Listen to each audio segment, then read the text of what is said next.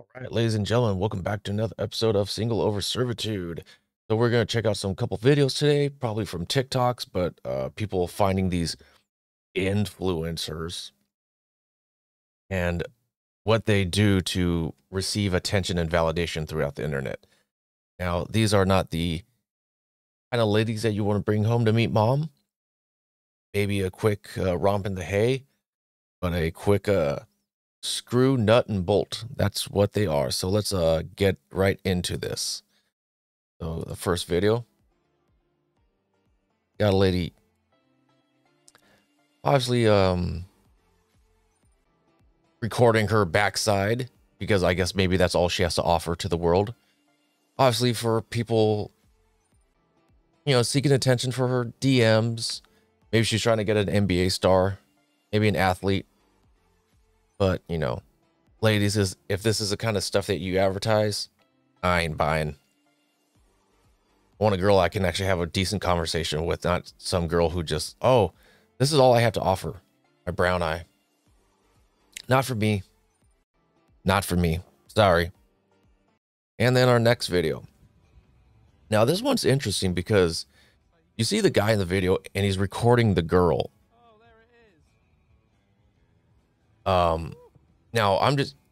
Now you can tell that most likely, now I have no idea, but most likely that guy is probably her boyfriend.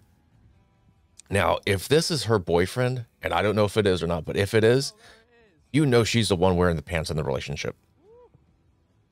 And what kind of self-respecting guy would take videos of his girl like this? Because she's going to put it on the internet and seek validation. But what he's probably not aware of is she's trying to monkey branch. She's trying to find the higher rung. Like, okay, this guy's great for now, but if I can show this and I can get banker Chad or businessman Chad or athlete Tyrone or whatever it is, then she's going to trade up. She's going to be all hypergamous and take advantage of the situation that, unfortunately, this guy's being the cameraman in. So, guys, if you have any sense of self-respect, don't ever do this. Even if it's for a stranger, let alone your girl. This is horrendous. Just, once again, women objectifying themselves and then blaming men for when we do it to them. You don't want it done to you, don't do it to yourself. That's as far as I'm concerned. But anyways, this is going to be a quick little short vid. Just wanted to bang out something for the content. Give you something, guys, to look at, hopefully laugh at. So comment down in the section below. Let me know your thoughts. Are these the kind of girls you avoid? Do you like these kind of girls? Me, as far as I'm concerned, this kind of attention would just disappear if guys didn't give it to them. Or this kind of content, I should say, would just disappear if guys didn't constantly validate them. Oh, thumbs up. Oh, you a queen. Yeah, slay, girl, slay, and all this stupid nonsense. And I'm not even saying that you should give the girls hate.